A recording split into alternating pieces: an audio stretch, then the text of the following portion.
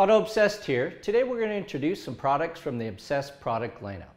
Obsessed products were created in consultation with Auto-obsessed. So today we're going to introduce the Obsessed Leather Cleaner and the Obsessed Leather Conditioner. In addition, some of the tools we'll be using to do this demonstration, we're going to be using various horsehair brushes and soft nylon bristle brushes designed for leather cleaning, some applicators, some microfiber towels, and for safety, some latex gloves. Now let's take a look at the vehicle and we'll go over some of the processes that you'll need to do in order to clean and condition your leather. Here we have a BMW with red leather seats. When we look at it on the first inspection, it looks to be that the seats are in pretty good condition. But once we take a further look, we can see in the seams where we have two different colors, the leather is quite a bit brighter. Our stitching's dirty. On our bolsters we have dark spots. Also some areas are shiny. This leather is normally matte. So we can see by looking at it that there's going to be quite an improvement once we start to clean and condition these seats. To do this process, there's 4 basic steps, and we're going to go over those steps in detail. So the first stage is vacuuming the seats. We're going to want to get into the cracks and the crevices in the stitching and just remove any of the loose debris that's on the seats.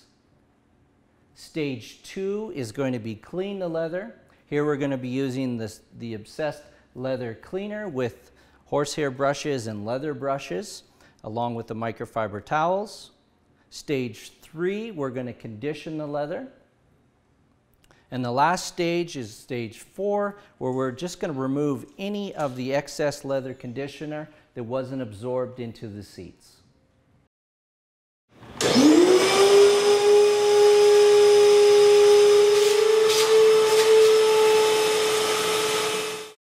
A couple tips and a couple notes. So first off, we have put a tape line on the seat. This is just for the video and just for demonstration purposes.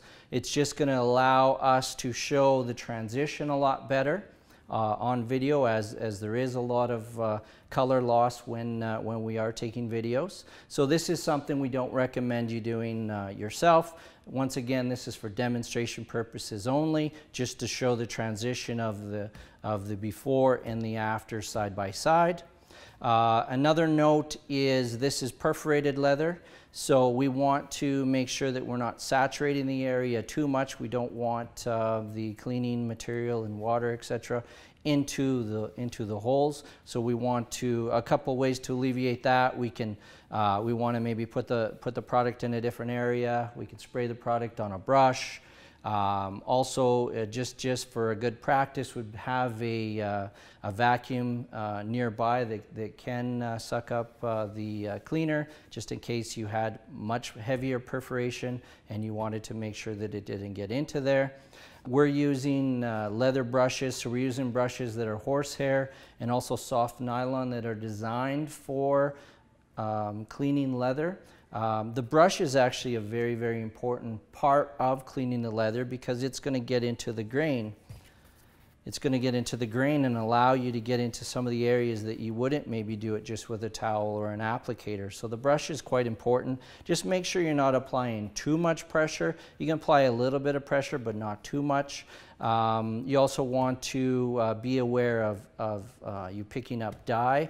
We're using white towels for 2 purposes. 1, we're going to see if we are picking up any dye. 2, we're going to see what we're lifting off the seat. And I guess the third reason is we also don't want, because this is a lighter type leather, we don't want to use a darker towel and potentially bleed the dye from the towel into the seat. So a couple reasons, or a few reasons why we're using the white towel.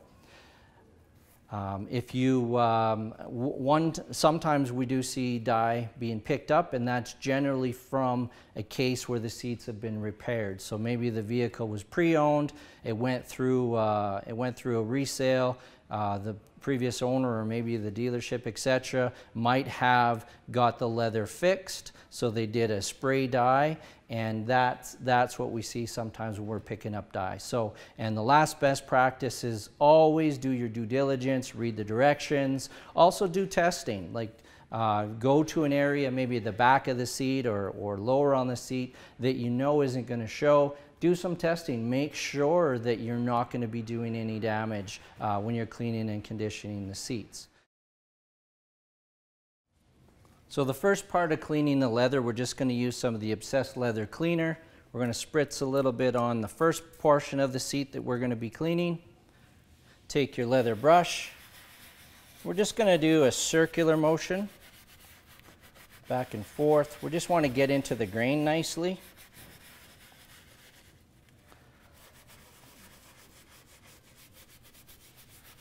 And once we're done that section, we can wipe off. So we're using the white towel. We're just going to pull it in one direction.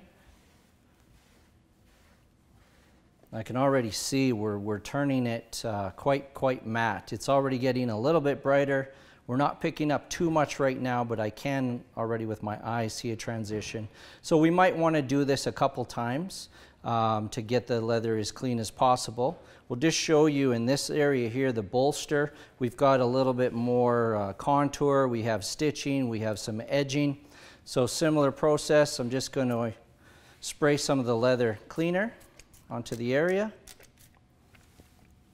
Here we can use various brushes to get into the stitching. It's just a little bit more detail. Once again, I'm not applying a lot of pressure, but enough that we can actually get into the grooves and get into all the grain of the leather.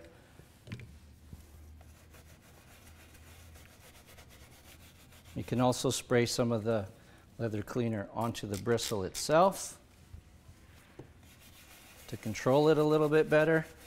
Got a nice lather going here now. Just going to do on the sides. So that kind of covers this area. I'm going to wipe that off, just some of the spray.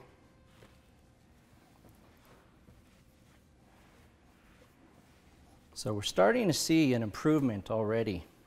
The towel's starting to get dirty. We're picking up a fair amount of dirt and dust and such over the time that the vehicle's been used. This vehicle is 3 years old now.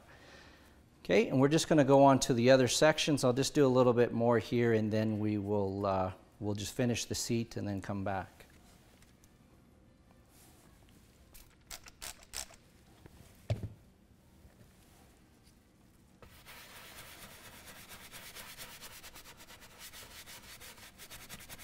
I'm using the larger brush so we can just cover a little bit more surface area now. Want a bit more product on here. I'm just going to keep it away from the perforation. I'm not using a lot, so it's not a big concern right now.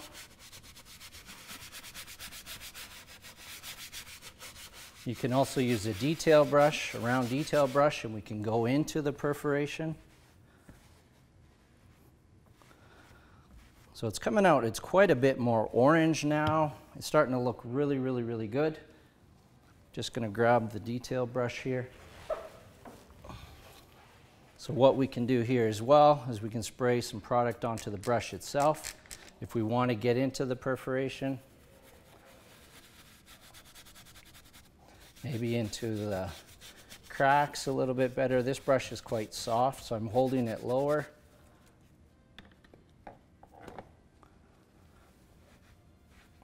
And just pull just in one direction.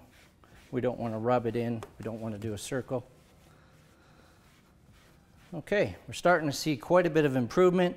The stitching is also coming out quite nice too. We're getting a bit, we can see more of the orange color in the stitching now.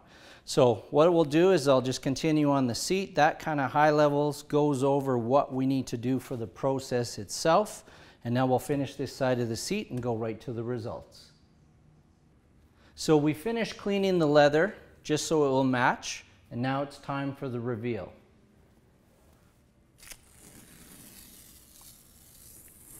So here we can see a very definite before and after. You can see even though the seats appear to look quite good, like quite clean, there was a fair amount of dye transfer and debris that has been ground in the seats. You can also see here too, this is very nice and matte, and this has quite a sheen to it, especially in these other angles. You may not be able to see that. The towel too, a little bit maybe hard to see, but we did pull quite a bit out. Obviously your after, before. We'll reveal this bolster part here.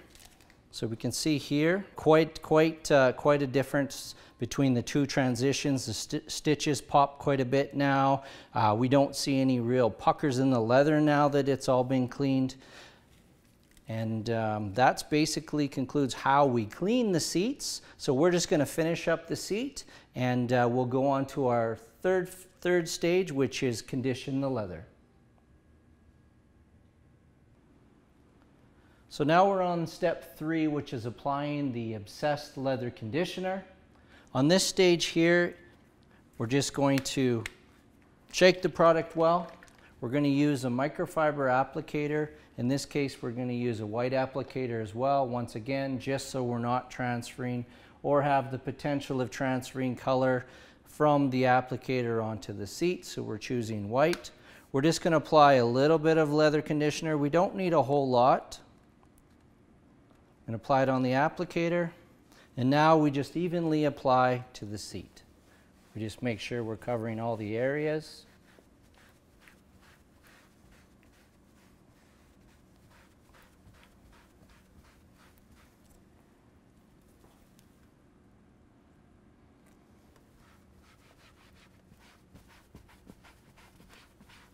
It's going to go down with a little bit of sheen, but don't worry.